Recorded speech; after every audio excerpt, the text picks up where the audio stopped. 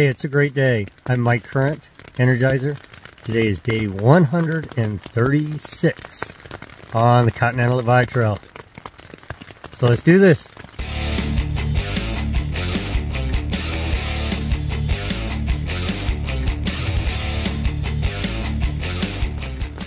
So right now it's 5:30 in the morning. Normally this is the time Dee, Mash, and I are on the trail walking.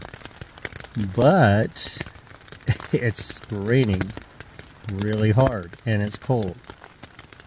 It rained all last night. I mean, just buckets. I've never been on a trail where it's rained so much. So we're waiting. As soon as it stops raining, we'll start the day. But yeah, we all don't want to get a hypothermia. So we're waiting for the rain to end, then we'll get out, get going. Should be an interesting day. It's almost 8 o'clock. Still raining as you can hear. We're thinking about packing up soon. It's supposed to end soon. Yeah, it's one of those days. Do you hear the elk? Yeah. Alright, what time is it? 9:07. Alright, we're leaving. Part of waking up. Boulders in your cup. Yeah. Oh, it's gonna be a great day! Great day! Oh.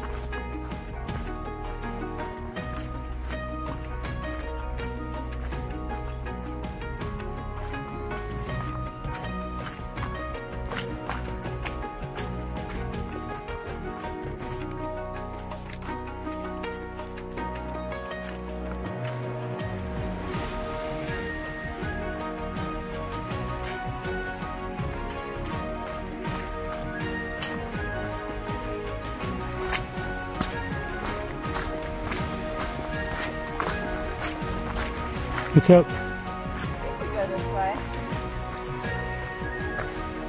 There's like sailboat ways. That means Yeah, someone blocking it. Looks like the right way.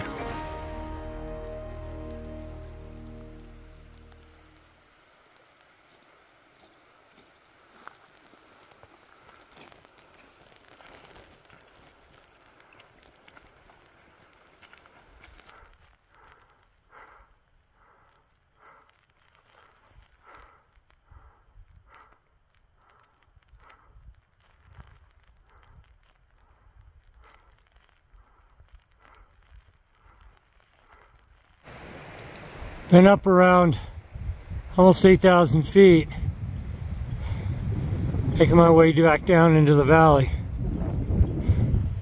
Hopefully the mud won't be so bad. A lot of staring and heavy breathing.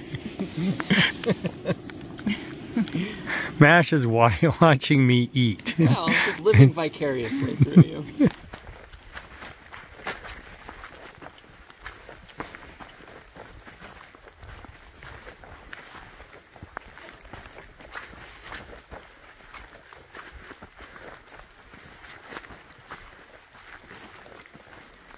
Some beavers built a dam, caused the trail to flood.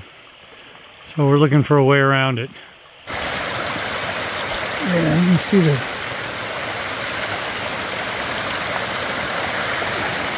the beaver dam right there. I think I'm gonna get wet. No worries.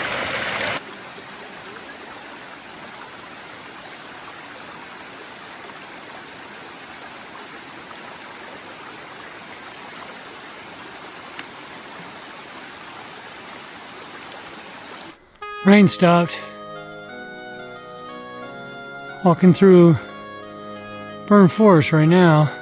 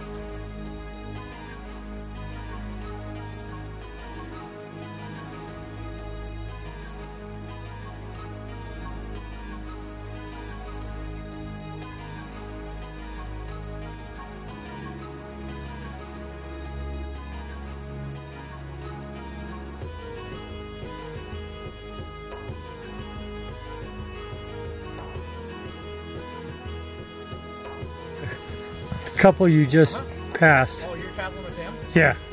Yeah, they're just faster than me. That's all right. You up here? I got one more behind me. He's back there talking with that couple. Oh, okay. We're just heading up here, Round Park, spend the night. That's about 22 miles for us today. Oh, wow. Good deal. We're going to go to Lake Laval tomorrow, past that just a little bit. Take care. Love the horses. So thank you.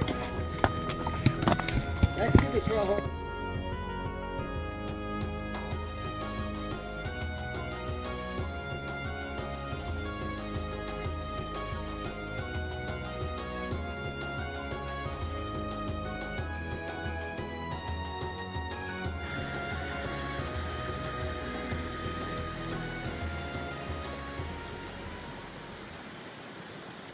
So closing out day 136.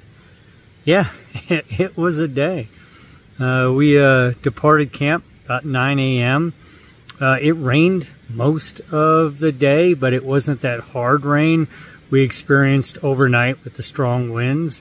But yeah, it did come down on us. And the trail was quite muddy most of the day, so just trying to trudge through it and slip sliding away. We wound up doing 17 miles, and yeah, we worked hard for the 17.